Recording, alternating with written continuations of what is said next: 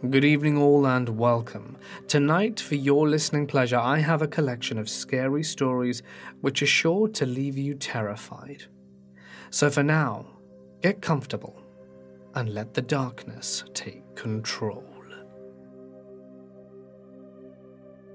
This story happened to my sister a few years ago. She and her now husband are house sitting for my brother-in-law's uncle. The uncle is old and starting to lose it. He rents out a basement suite, and a nice lady lives downstairs. She cleans the house when she's there, but he wanted my brother-in-law to come check on things and feed his old cat once in a while. Okay, so first day they go to house sit, and they can get in, but can't find the cat to make sure it's okay. My sister has cats and know they like to hide when they're dying, so they are all worried and are looking everywhere for this cat. In all the rooms, under the beds and everything. Even check with the lady downstairs and she hasn't seen it. So my sister opens up the closet in the spare bedroom and is looking around stuff on the floor. Moves a few of the things and sees a set of feet on the ground in the closet, with clothes blocking anything above the feet. The feet have nicely painted toenails and look human, but she assumes it was a doll or something. They look in a few more places, and all of a sudden the cat is in the middle of the living room just hanging out, so they lock the deadbolt and leave. My sister and her boyfriend go out for dinner and a movie, and she can't stop thinking about the feet and how real they looked. My sister had started dating her boyfriend fairly recently, and didn't want to seem crazy, so she didn't bring it up.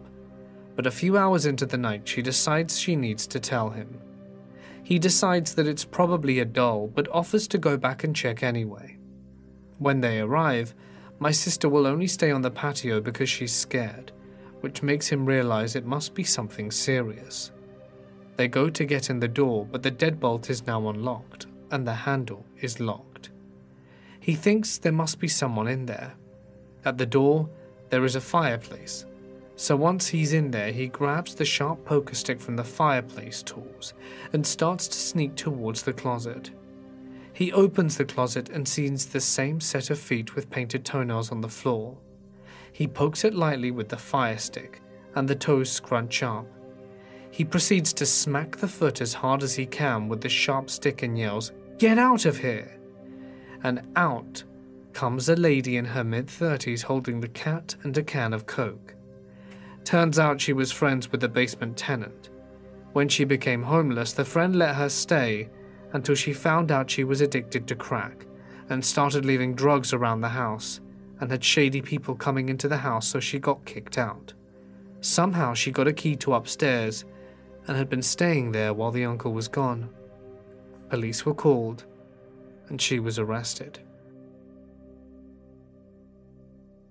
I was in my early 20s and lived alone in an apartment complex in a rougher part of Houston, Texas. It sat alongside an elementary school, which helped, but it still wasn't an area that I would go walking around in at night. It was a leaky apartment, and I do have a mold allergy.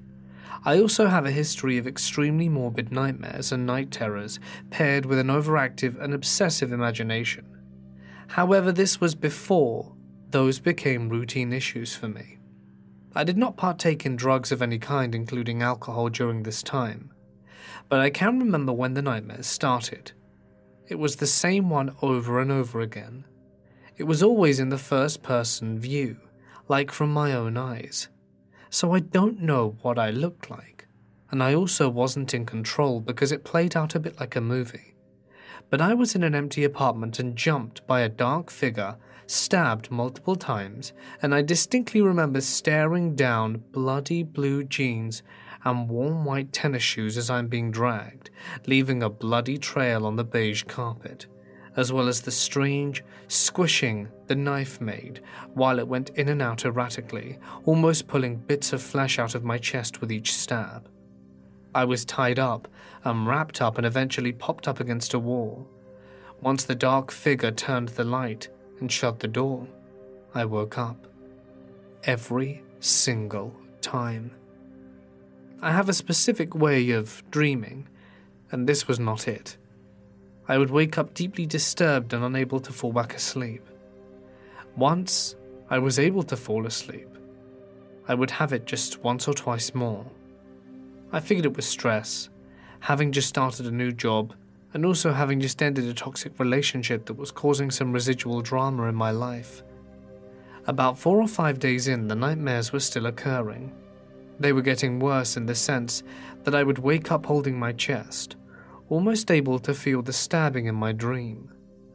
It was at the point that I started feeling a dark presence in the room with me, to the point of being too afraid to get up and turn on my light or leave the room at all, as if I were being watched. This is the point at which I started talking to my friends about it.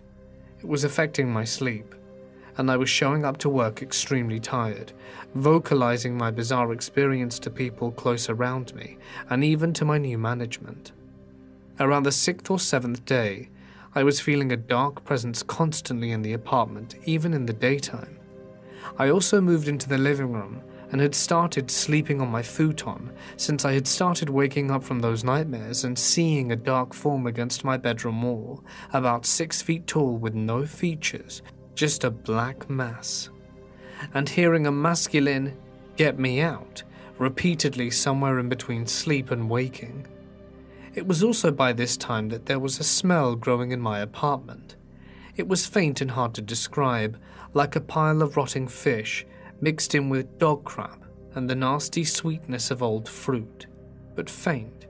I thought it was mold or the common sewer problems in the area, or perhaps a bad tenant.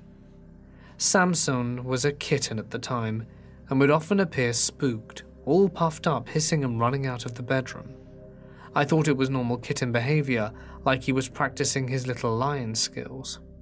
I didn't think it was strange how he would sleep against my chin under the covers with me. This still may have been the case, but the behavior was unusual. The people close around me encouraged me to seek professional help at this point. I wasn't sleeping and experiencing fluctuations in my mood and performance. I was also feeling depressed. I would jokingly call what I was going through as a morbid quarter-life crisis before finally agreeing to talk to a professional about it. The first and only place I went was to my general doctor. He concluded that I was experiencing generalized anxiety under tremendous stress, and I was provided with some resources and referrals for therapy and a more thorough assessment, and followed my appointment with a 10-hour shift at work. When I got home from work, there were emergency lights all over my parking lot. I noted caution tape along the stairway opposite of the side of my apartments as I drove around to my parking spot. I had to maneuver around a news station van to get up the stairs into my apartment. I caught words like murder and unidentified victim before retreating inside. Since most of the activity was on the other side of my building, I sat outside on my balcony to watch and listen, but didn't gather much. I slept well that night. No night terrors, no nightmares. It was surprising, since I was experiencing anxiety over what I had just gathered the night before. But I was also exhausted, and maybe meeting with a professional had eased my mind. I woke up by a phone call from a close friend who had messaged me the night before. She was familiar with the troubles I had been having, and was freaking out with details she had gathered about the incident.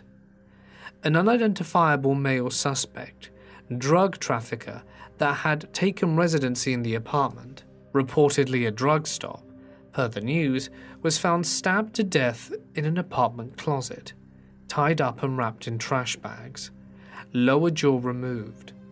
The body was found after the tenants living directly below reported a strong foul odor and fluid leaking through their ceiling, which was actually blood. As for the closet the body was found in, it shares the same wall as my bedroom that I was seeing the dark personage on. For the sake of the time, I'll just say that everything immediately returned to normal. I was sleeping again, and the feeling around the apartment was much lighter. Due to tenants' laws and such, I was allowed out of my lease early due to the recent events. It was an offer I took without question, prompting me to move to a slightly less crappy apartment a few miles away. I've tried to explain this logically to myself for years, only sharing it with a select few people over a long time. I figured that it was some sort of chemical reaction, some primal trigger, the smell of a decomposing body causing something to fire off in my brain that there was danger. But the specifics of my nightmares, the dark personage against the wall at night, and the overall sense of someone watching me, are things that I still cannot explain. I was about 12 when I woke up and saw this 7-year-oldish kid kind of squatting in my closet. He was super pale and had dark hair, but his eyes were bright, not glowing or anything, but just brighter than the rest of his face, and they stood out. It freaked me out, so I called my mum and hid under the covers until she got there. When I looked, he was gone. Fast forward a few nights, I wake up and he's there again. Same spot, just sitting there staring. He never moved, he just stared. I didn't want to call my mum again, so I just shut my eyes and went back to sleep. After it happened one more time, I got fed up and decided to close my closet. Well, that night I woke up and it opened.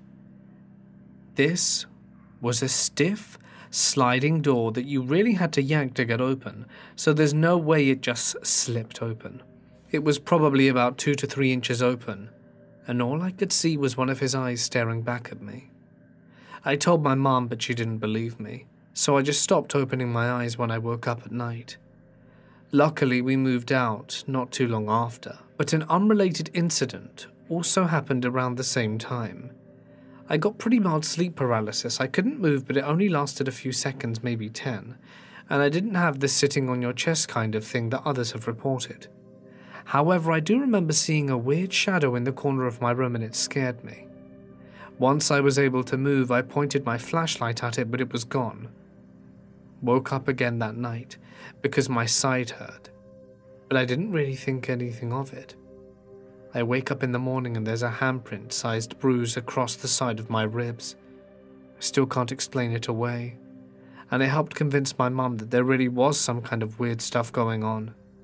I don't know if I believe in ghosts or any of that, but I cannot find a logical explanation for this. I was 6 years old when my family of 6 moved into the Brown House. As kids, we always named our houses by color or location. It was easier because we moved a lot. The house seemed perfect at first. All 4 of us kids had our own rooms. We lived near friends and were walking distance to school. My older sister had a room that had a specific spot where the ceiling came down at a weird angle and had a small crack in it.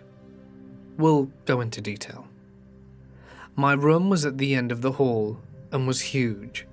2 sides of the room had crawl space cupboards big enough for some extra storage and for me and my younger brother to play in.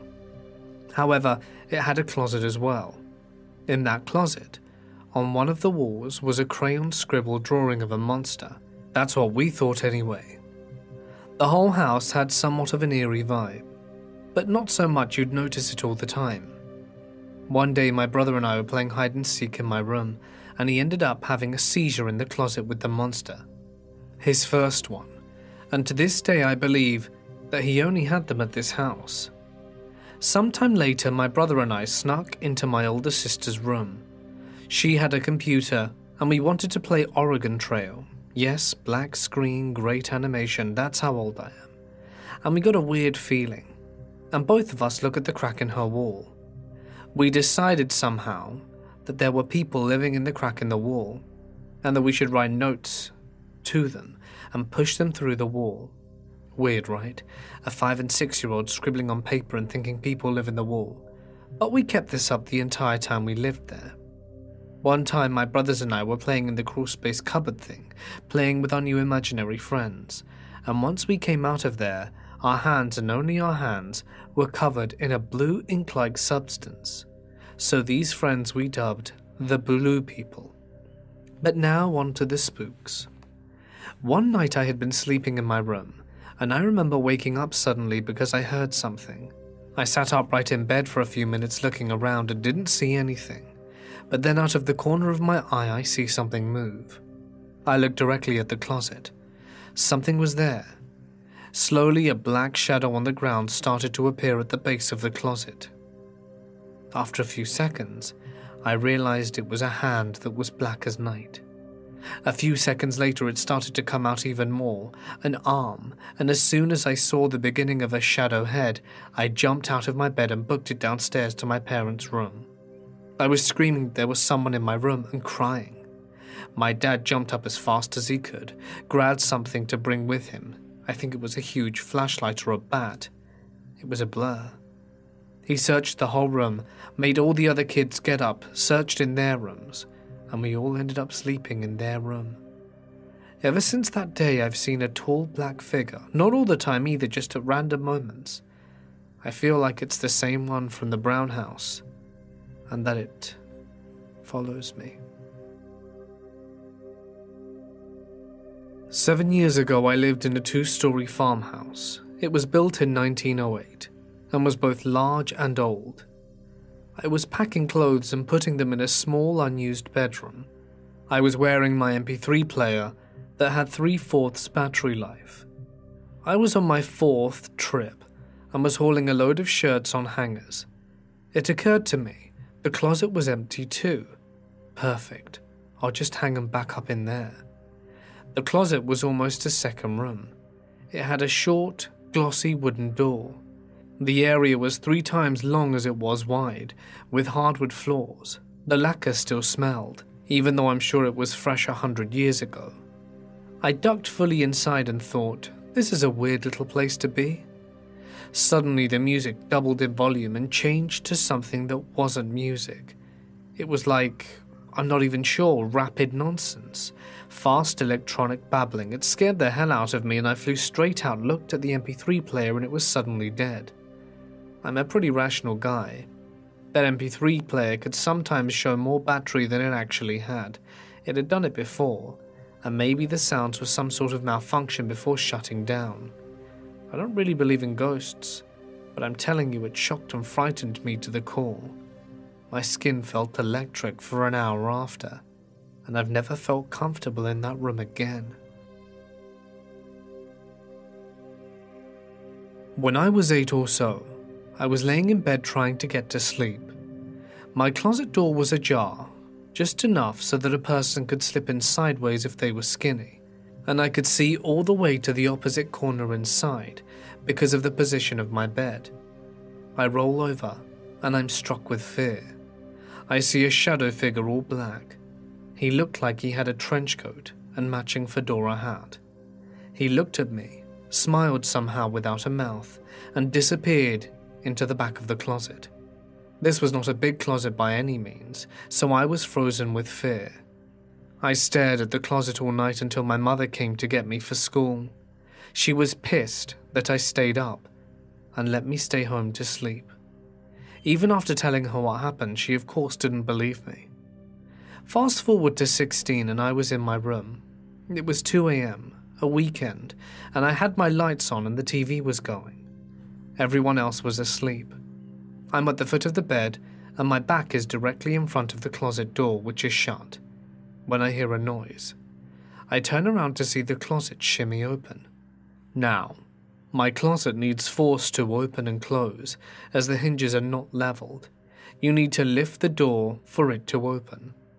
So I'm staring at the door open itself just a little. I'm frozen with fear, remembering the time I was 8, when I watched the door creak open a little more. Then one more time. I resolved myself to run and shut it, which I did with no resistance. I told my parents again the incident the next day. They said because I have a window in the closet, the wind opened it. I've been in that closet when it's storming outside, not the faintest breeze, and it's painted shut. No one believes me, but I still hate this closet. I'm going to tell you about the time I spent living in my dad and stepmom's house. I'm 25 now and married, but the story takes place from 4 to 20 years old. Please note, my sister is a medium, a good one at that, but I won't really touch on that here. This is only one of the many stories I have about the house. The first time I got nervous in my new home was when I turned 6. I was helping my dad cook dinner, and he asked me to get my sister as it was time to eat. I waddled down the hallway and went to open our bedroom door, only to hear her talking and giggling. I opened the door slowly to see her brushing her doll's hair while talking. Thinking maybe she too had pretend friends, I asked her who she was talking to. She answered and smiled. The little girl in the closet.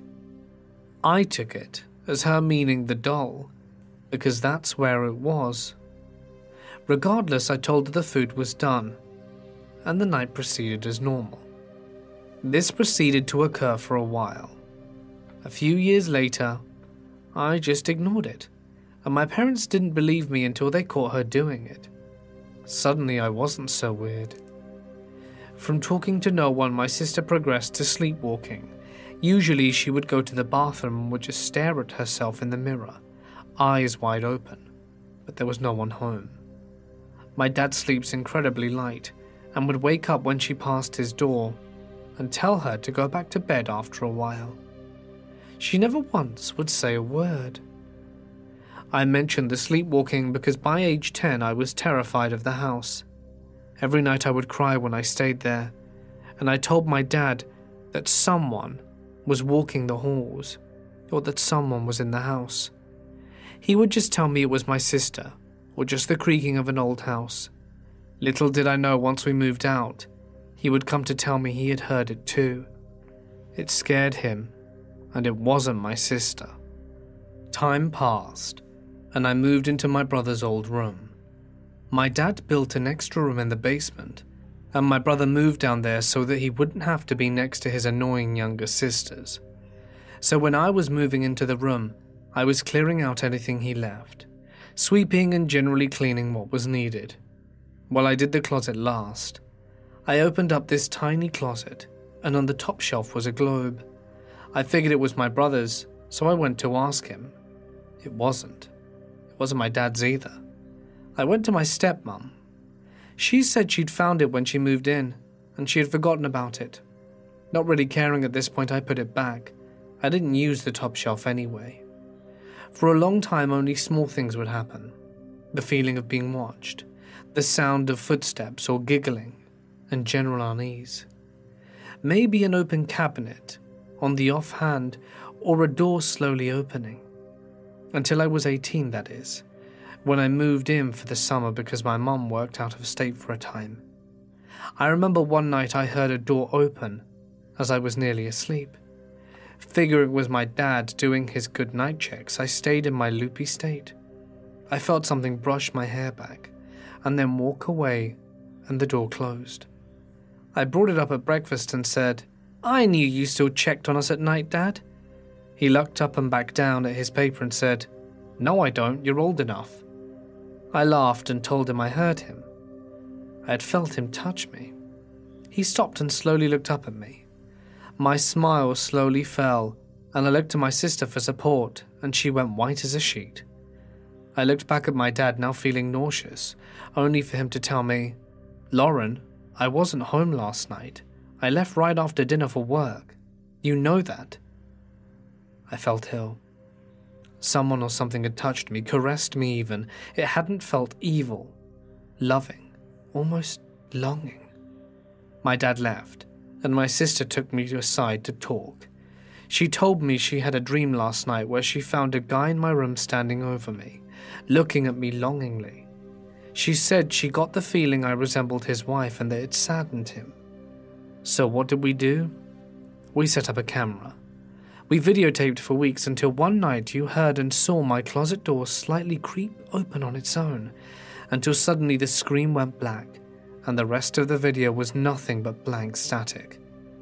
I never felt quite right in that room, but that made me feel like I was an animal in a zoo for something or someone.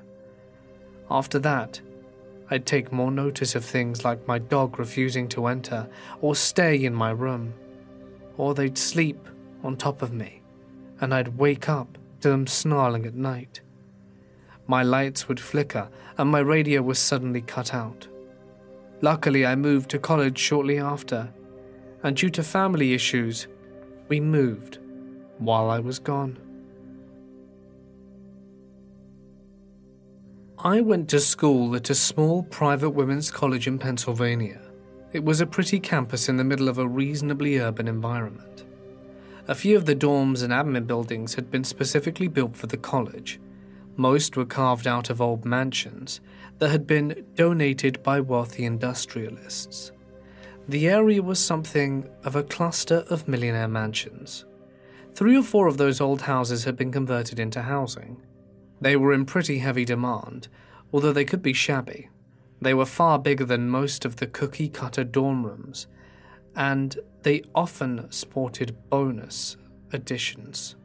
An extra study room, a tiny partial bathroom that was once a powder room. And my junior year, I was hoping to live with my 2 friends, Marcia and Selena. I was never very lucky with the housing lottery, but Selena was. Her luck held, and we were early enough to get a huge triple with a walk-in closet and powder room. There was even a regular closet for me. I was never very tidy, and the other girls were very glad to keep my mess contained. One Sunday night, early that semester, I'd been dragged to a late mass in the chapel by a friend who was far more religious than me. I was raised Catholic, but as soon as I left my mother's household, I switched to agnostic and stopped attending mass. I was devout compared to Selena, who fancied herself a bit of a Wiccan, and Marcia, who didn't recognize it unless it was part of the physical world. As a result of my unplanned excursion, I found myself behind on a paper due early the next day. This was not uncommon. I was typing away while Marcia and Selena went to bed early in preparation for their 8 a.m. classes. We all had small lamps for late nights, just enough light to finish a last-minute assignment. I said my goodnights, promising that I'd turn the light out soon. One of my quirks since I was a kid was an inability to sleep in a room with any open doors. Selena used to give me crap, but they were both used to me checking the door locks, my closet door, the bathroom door, and the walk-in closet before I settled in for the night. It's a thing from when I was a kid, and believed that something lived inside closets. Some book about the bogeyman I read when I was way too young, no doubt. That night, once I finished my homework, I used the bathroom, did a little path of door check, and then climbed into bed, yawning and was tired. I fell asleep quickly, and it felt like I began dreaming immediately. I've been burdened by the ability to remember dreams in general. This is infinitely cooler when it's a badass action sequence involving me zooming around in winged sandals than when I am, let's say, watching my boyfriend fall in love with other girls, or me lost in the middle of the forest. Well, that night I was standing in the middle of the walk-in closet, no clothes to be seen, faced with a black shadow hanging from the ceiling. It was 15 years ago, and I can still remember the weird quality of the blackness. I couldn't explain it until recently when I saw Vanta Black paint. I recognized the same quality of velvet dark that absorbs any light it touched. It moved silently down, vaguely humanoid, but the neck tilted too far to the side. In my dream, I backed up, feeling waves of what I can only describe as evil. I've never been in the presence of something that felt so tainted and ugly before or since. As I backed away, it followed, extending a hand and beckoning me forward with its finger. I knew that if it touched me, something bad would happen, and I backed up until I hit the door. I woke up gasping, wanting to scream but couldn't make more than a squeak. I was frozen in place, either by the dream or just by the sheer fear of the evil. It was probably only a minute, but I finally rolled over onto my side. The headboard of my bed was against the wall, where the walk-in closet was, and it was about 4 feet away from the closet door. It sounds like such a non-issue, if it wasn't for my habit of checking the doors. The closet door was wide open, not only a crack, not something that could happen from a draft and an unlatched door. Wide open. And it was the only time that ever happened in 9 months. I was around 18 years old when it happened. One night I was asleep when I was startled awake by a super loud high-pitched screeching noise. It sounded like a 5-year-old girl shrieking at the top of her lungs in terror. The way my room was oriented had the top of me facing the closet, which was always open, and I sleep in the pitch darkness and silence. I immediately jumped out of my sleep. I was laying on my side/front, so I wound up in a push-up-like position and oriented my eyes where the sound came from, which had me staring straight into my open closet. I stayed frozen for a few seconds thinking to myself, what in the world was that? I must have dreamt it. It sounded so real though. I guess it was one of those half-awake, half-dreamy things. I'd had moments in the past where I'm half asleep and would hear my name or a family member's voice say something and startle me, but it's always been that half asleep and startled to dream, but still aware of your surrounding state you can sometimes be in. This was different, but that was the closest thing to an explanation I could come up with. I got my adrenaline pumping, I guess because I was immediately wide awake and shook, but I had work the next day, so I calmed myself down and told myself to go back to sleep. After all, I'm an adult. Not 10 seconds into calming myself down and closing my eyes, it happened again. Exactly the same. A super loud, high-pitched, 5-year-old shrieking bloody murder at the top of her lungs. This time, though, I'm not anywhere near asleep, as I had just settled myself back down. There was absolutely no way I was dreaming or hallucinating from being half asleep this time. In that moment, I unlocked my superpower. Turns out I'm able to move at the speed of light. I was out of bed, through the closed door and down the hallway so fast my feet barely touched the ground. Out of my bedroom, down the hallway, and straight into my mum's room to scream at her that there was something in my closet. I'm a grown adult man, running into my parents' room in the middle of the night, in nothing but boxers, shouting that there's something in my room. My mum and I went back to the room and looked around and inside the closet. Nothing. I would sleep with my bedroom door open and hallway lights on for a solid week after this. I was working with my older brother at the time, so the next day I asked him what kind of animal would make a loud noise that sounds like a little girl screaming bloody murder. He apparently thought I was telling a joke because his reaction was to swing his gaze over to me and shout, "An ostrich?" followed by holding a big grin on his face in anticipation of the punchline. My response, "There was an ostrich trapped in my closet last night, I guess." I then told him what happened, which would prove to be a mistake. I spent the next month getting hazed by him and our other construction workers about the little girl I kept tied up in the closet. It never happened again, but freaks me out every time I think about it.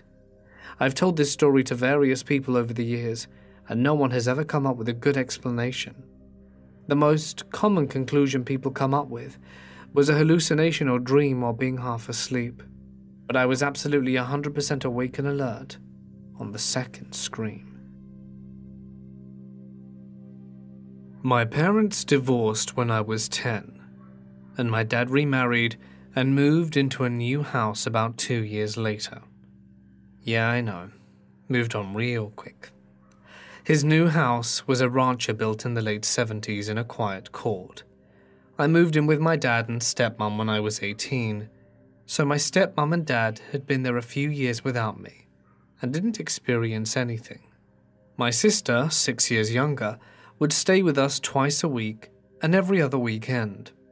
We both had our own rooms, and the house was set up like a regular household. Everyone had their own room. There was a sitting room with a finished basement and numerous pictures of everyone on the walls throughout the house. My dad and stepmom did a great job of trying to make our two-family life feel like normal. This is where things get weird. My room and my sister's room shared a wall. Our closets were back to back. The last weekend of each month, usually when my sister was staying with us, there would be a loud scratching going up and down our shared wall. Like deep scratching. It got to the point where I could time when it would happen. It would start at what sounded like in the wall of the basement below our rooms and worked its way up our floor, moving back and forth on the shared wall in our closets. The basement was an area I would stay and hang out in the most. I was a waiter at the time and would come home late after finishing a shift, in through the side door, entering through the basement to not wake up my dad and stepmom. I would never sleep down there, ever. I'd always get an uneasy feeling being down there for about an hour, putting it around 3 to 3:30 a.m., and I would literally bolt upstairs to bed. Well, this last night, the scratching happened. The most intense time. Items on the dresser were shaking, and the dresser was up against the same wall, and pictures on the wall fell off. My 2 guitars that were hanging on the wall fell off right in front of my door, almost landing in front of the door as to block me from leaving. I got out my rosary and started praying right away, and after, I felt less scared. I turned the TV and my nightstand light on and fell asleep. My sister was a heavy sleeper, like I was, but had never been awoken by this. After her weekend visit was over, she went back to my mum's house where she officially lived. My mum texted me a few days later, saying she was acting different, and her laugh and sometimes her voice were different. They had a deeper tone, and she was using extremely offensive language, which wasn't like her. The very next week, my sister was admitted to a mental institution for threatening to harm herself. My stepmom is an atheist, and my dad is somewhat of a non-believer. My mum is very religious and spiritual like I am. I've always been somewhat sensitive to experiences, but this is the only super negative one like this. 11 years later, my sister has gone through a wide variety of therapists and been on different medications to help her mental state. She is now becoming more and more like her old self. I know certain things like to pry on the weak-minded. At the time she was 13, going through a split household, puberty, and about to start high school. Based on what I've just said, does anyone think this could have been from a darker presence? When I was maybe 6 or 7, I got this Mario Kart RC car for Christmas. What happened was that we got one of Mario, but when I tried to use it, it didn't work. I was pretty sad, but my mum said that we can go back to the shop and get another one, so we went, and we asked for a replacement. However, all of the Mario ones were out of stock, but they said there was a Yoshi one still in stock, so we got that one instead. The cart actually worked, and I was happy that I at least got it over nothing. Eventually, everything was fine. I would always leave it in my wardrobe, but in the morning I would wake up to it being right next to my bed. And I know this wasn't part of a prank, because my mum told me one night that she heard the sound of it driving around. She went to go check it, and the RC remote was at the top of our wardrobe, completely out of my brother's reach, or mine, and it wasn't even on. It was just the car that was on. She ended up turning it off and going back to bed, but the Yoshi toy kept appearing next to my bed. We always closed the wardrobe, and when the toy appeared next to my bed, the wardrobe would still be closed.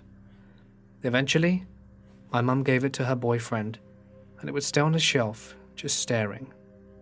Nothing ever happened, with the toy being at her boyfriend's house. But whenever I looked at it, it would just haunt me of the memories that I had with the toy.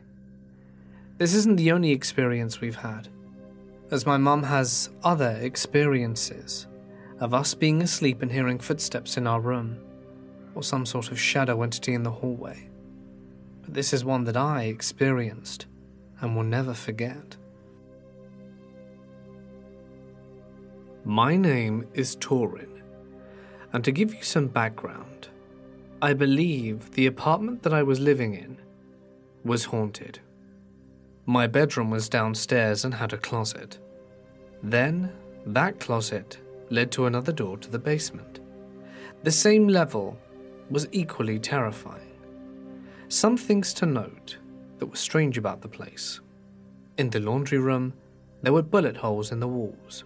Quite often, I would hear bangs and knocks coming from that room, even when there was no laundry. Common things that would happen around me. Doors would open and close randomly. In the bathroom, the door would just open and there would be no one there. Walking up and down the stairs, it would feel like nails or fire on your feet. I heard my name being called by voices I didn't recognize. I would constantly see different people. I would give these people nicknames. There was a doorman, a tall figure that would stand right behind my front bedroom door, who would stare at me and smile.